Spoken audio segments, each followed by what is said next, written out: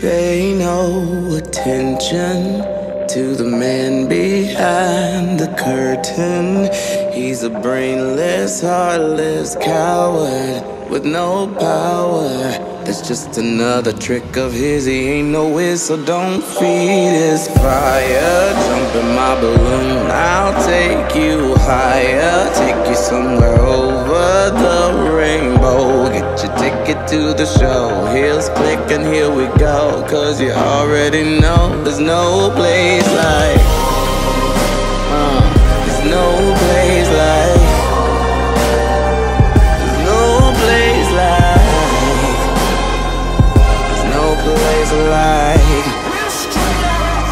there's no place like home. Hello and welcome to the greatest YouTube channel on earth. That is a reference to a circus thing. That's not me being conceited. Anyway, welcome to my new video. This is a Ringmaster DIY no-sew project.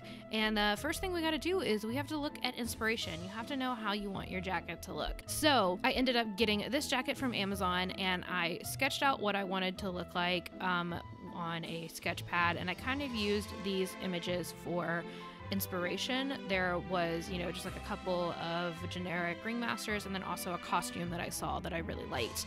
And I didn't end up ordering the costume because all the fits said that it would be just way too small. So I decided not to do that and to make my own.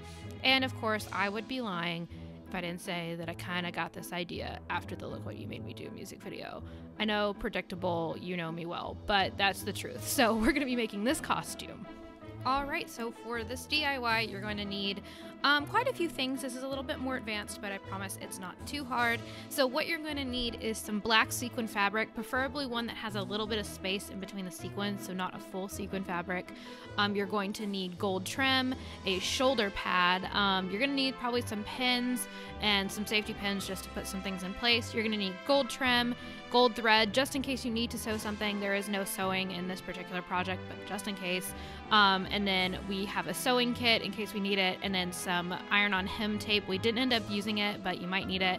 And then some black and white striped fabric, and then we also had a glue gun that we forgot to put in the shot, but that is what you're going to need. You are also about to see mostly my mom's hands because she actually helped me to construct this largely. So what you're going to do is you're going to put your black fabric onto your lapel, whatever shaped lapel you have. You just want to cut your fabric to size, and basically you want to start hot gluing and tucking it around your particular lapel size. So you can see here that we're putting it on the back of this lapel and securing it down, and then we're actually going to be just cutting holes in order to get the button through. But first you're just gonna want to kind of trim in place and trim in place and trim in place. And then in order to get the buttons to come through, we just cut little slits and then poked the actual button through. So we didn't take the buttons off and put them back on. It ended up being really easy. Just make sure you're pulling the fabric pretty taut when you're doing this so that you don't get wrinkles in your fabric. But as you can see, pretty easy. You just clip it and then stick your button through. And then in order to keep the bulk off the back, we just keep tucking and trimming and tucking and trimming. So you do a line of glue, you put the fabric back behind the lapel and make sure it's secure. For this particular lapel, since it's kind of an interesting shape, we did our best to kind of maneuver the fabric so that it followed the curve and the points of the fabric, because we really liked the structural integrity of this particular jacket. So we wanted to try to make sure that we did that as best as possible. Again, here's a close-up of just cutting a small slit into the jacket and then pushing the button through. It's really easy. You might have to kind of maneuver the buttonhole a little bit, but in order to keep the end of this in, again, the correct shape, we're just tucking and laying it down. And remember, you can always trim off. It's a lot harder to add. So kind of start with more fabric than you think you need, and then trim as you go along. So that is the last button, and we ended up actually gluing the end of this section down because it was a little floppy from the fabric being a little heavy. So just do whatever works best for your jacket. So you can see we're kind of making sure that that point is there as well, and then we are trimming off the extra fabric. Yep, so you can see we're just gluing and making sure that we follow the structural integrity of this particular jacket. You could do this easily with a normal blazer, but I just found this one and thought the shape was really great. So we just wanted to make sure we kept it as close to the original shape as possible, and it really wasn't hard at all to cover this side of the lapel. And then again, here at the top, since this has a kind of strange curve, we are again just covering it the best we can. Kind of think of it as like wrapping a Christmas present or something, or a birthday present. Just getting around those odd corners, just tucking and gluing as many times as you can. If you can hear a jingle in the background, it's because my dog is right here with us. Hello, Ryder. Trimming off the extra fabric, again, just to keep the general shape of the lapel. It's really not that difficult. It just is a little bit time consuming and tedious, but really is worth the time. So these are my mom's hands. Say hello to my mom and thank her for being wonderful and helping me out with this jacket. I definitely designed it, and my mom was the construction fiend. It was a very like Project Runway 2-person kind of thing. Now we are gluing down the fabric towards the zipper. This gets a little bit tricky because you don't want to get the glue into the zipper or the fabric into the zipper. So just be really careful when you're laying this down. Go in little sections at a time and make sure that you are keeping it just enough away from the zipper so that it doesn't get caught. So you can see we're pretty tight there. And then we're just trimming off any extra fabric. Again, this is pretty easy. It just might be a little bit difficult to do this, you know, just as terms of it being a little bit meticulous and a little bit tedious to do. But it ends up looking great, so keep at it and just make sure that you don't get caught in your zipper. The next thing we're doing is going in with this gold trim. You want to be sure to put a piece of tape on the end of the trim, as I was showing there, so that it doesn't fray. And this is really, really simple and self-explanatory. Just go around the perimeter of your lapel. So this is a great detail. I think this really makes the costume look more authentic and a little bit more like you took some time to do it. So even if you already have a red blazer that has a black lapel, just go ahead and add some trim. It really helps. So you can see we're taping off the end here. Again, this just helps it to keep it from fraying. You can cut this off once you glue it down, but we highly recommend doing this so you don't have like unraveled cord all over the place. And this is actually just a Christmas cord. So it's really cheap, really easy, and we ended up using the entire roll, but like 3 inches. So this is really great. Again, your glue gun is your best friend. Have tons of glue on hand. It'll help you. So the next thing we're doing is going into the collar. We have this piece of fabric that's actually a trick-or-treat bag because we had a hard time finding black and white fabric, but it ended up working fine. And you're just going to put a line of glue around the bottom, and we kind of hemmed it so that you wouldn't see the fraying edges of it. So we're just following the, again, whatever shape lapel, you know, like collar you have, go with that, and then just cut your fabric so that you can fold it over. We did a little bit thinner piece this time because we found that it was easier to do it this way, and then we ended up just covering the inside edge. So you can see we flipped it over, and then we are actually gluing around. Again, the structural integrity of the jacket for this particular one was what we wanted to keep, so we kind of rounded the corner of the collar, and then we covered up, we folded over and glued and then covered up the back end. Somehow I didn't film us actually sticking this down, and I don't know how that happened. So you'll see the finished product in just a second. So you just want to cover that up, and then it looks amazing. And then we're going to do the same thing to the cuff. So the cuff is super easy. Just fold up however much you want of the cuff, but make sure when you're gluing down the cuff that you're leaving it pretty loose so that you don't accidentally like squeeze yourself into your sleeve. You still want it to be comfortable. So we left it a little bit loose, and you can see a little bit like wrinkled so that it had some room to stretch. And then we just glued it. Again, this hot glue gun is your best friend. It is so easy. And then it ends up looking really, really great. So it just looks like you folded it over and that's the fabric on the inside. You can see how that is looking. So now we're gonna do the shoulder pad. And the shoulder pad is pretty much just a shoulder pad that we got from Michael's, and we just covered it in black fabric. So just cover it however works best, but you want to make sure that all of the seams and glue go underneath the shoulder pad because you're going to put this on your shoulder and it's going to be showing. So you want to put all of the stuff underneath the concave of the actual shoulder pad. So just cover it however works for you. and then we are actually just going to place this onto our actual shoulder. I would suggest getting someone to help you do this, like actually put your jacket on and place the shoulder pad where you want it to go, and you will pin that on, and then you're actually going to end up just hot gluing this to the jacket once you're done. So we are going to go ahead and put the trim on it before we put it onto the actual jacket, and again we are gluing this trim to the underside of the shoulder pad. So you want it to come out from underneath. You can see in a lot of the inspiration photos that that's how it's done. So you just want to glue this all the way around. This is just some trim from the fabric store, or some fringe from the fabric store. You can get whatever length you want, and again, kind of like the cord, you're gonna be you know, putting some tape on this so that it doesn't fray, and then just gluing that tape down to the actual shoulder pad. So as you can see, we're just gluing this down, getting it as secure as possible, and then this is your covered little shoulder pad. We took a kind of rounded object just to make sure that the shoulder kind of kept its round shape, so that when we glued it, it didn't end up straight and then making the jacket like wear funny. If you want to, you can totally glue this while it's actually on your body. Just get someone to help you. But we decided just to use this kind of like decorative ball underneath it to keep that rounded shape.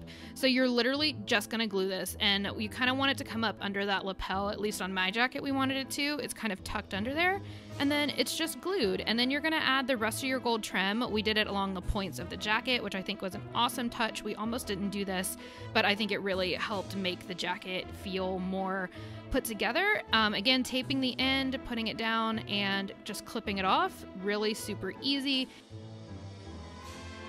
All right, and then to do the little gold loops, which again are not a 100% necessary detail, but I think they really make the jacket look a little bit more authentic.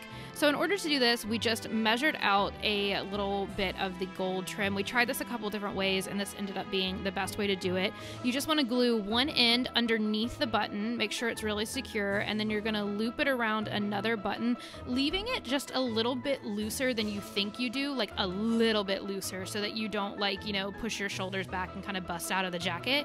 You want to make sure you still give yourself a little bit of wiggle room, but not so much that it's going to fall off. So then you're just going to glue the other end back behind that button as well, so that you don't have to worry about keeping up with them, and you can just have them attached to the actual jacket and then just secure them once you put it on. Then we're going to go with the same gold cord, which this is actually just a Christmas cord. I think I said that, but it is super easy and very inexpensive.